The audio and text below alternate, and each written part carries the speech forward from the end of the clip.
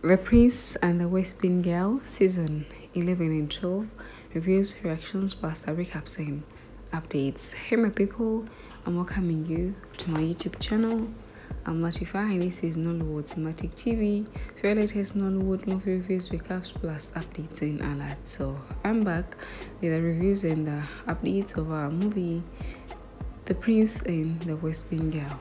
Anyways, the season we last had, we saw that Duke's mom got to hear about Zina.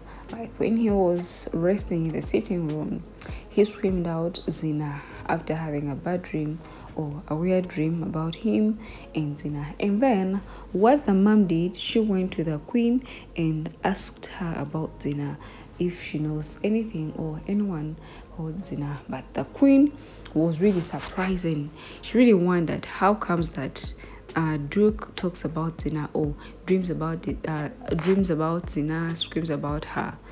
It could be that these guys coincidentally have the same girlfriends or the same lovers that share the same name, or it could be that they are both dating the same girl. So they are still confused because remember the queen tried talking to Duke, asking him to show off the girlfriend or the fiance that he is dating right now, and the queen wished him to get married maybe the same day the prince is getting married or in the same year that the prince is going to get married.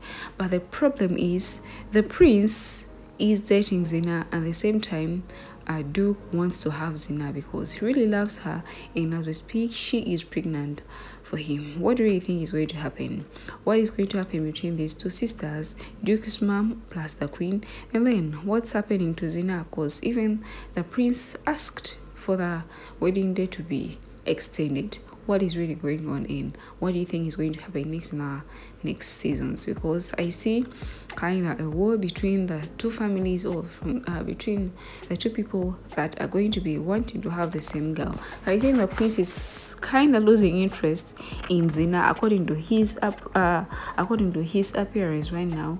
It's like the prince is already losing interest in Zina. So Duke might win, but it will be really so bad to Zina's family and the queen because they never wanted her to get married to any other man apart from the prince. Anyways, I would like to inform you that this weekend we're going to be receiving season 11 and 12 of The Prince and the West Wind Girl. All you have to do is to keep subscribing to Real Noy TV and as well subscribe here for more recaps and updates. Bye bye.